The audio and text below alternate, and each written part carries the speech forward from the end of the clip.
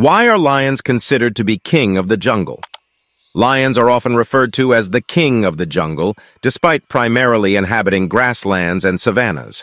Their majestic appearance, with the distinctive mane of adult males, adds to their regal reputation. Living in family groups called prides, led by dominant males, they protect and oversee their members, resembling a royal leader. As apex predators, lions fearlessly hunt large herbivores, showcasing their strength and prowess.